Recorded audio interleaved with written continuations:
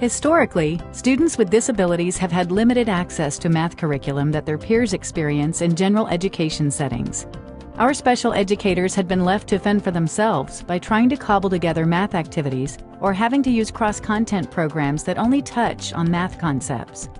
Once Equals launched in 2009, those days of using outdated methodologies or placing hope in theme-based activities were over. Equals was developed using a research foundation from a collection of sources, including the National Council of Teachers of Mathematics. Development also included current best practice in math instruction, wedding those concepts with proven instructional strategies and flexible approaches to support students with disabilities. AbleNet was the first company to recognize the importance of bringing together decades of research, informing best practice math instruction for general education students, and pairing that with teaching strategies for students with disabilities. This approach is the foundation of Equals Mathematics.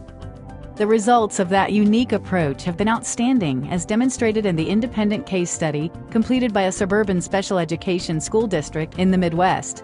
This school district focused on charting the progress their students made during the first year, second year, and third year of instruction. The process for the study included conducting the Equals assessment to ensure each student had a learning roadmap, a starting point for instruction. The Equals assessment is unique in that it provides a way for all students to respond, regardless of verbal ability or motor skills.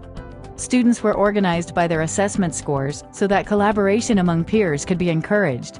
Teachers would begin teaching using the starting point recommended, and they would provide math instruction for 40 minutes each day to groups of 3 to 8 students.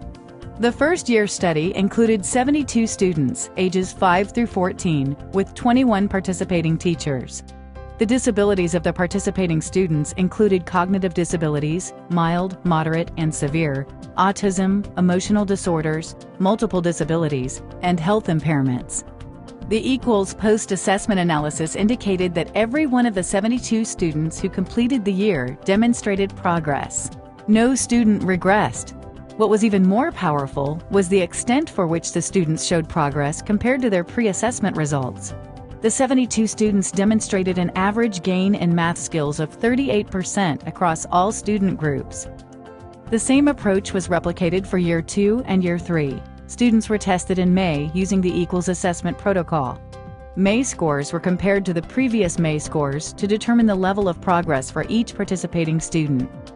Of the 72 students who started using Equals in 2011, 43 have continued to participate for 3 consecutive years.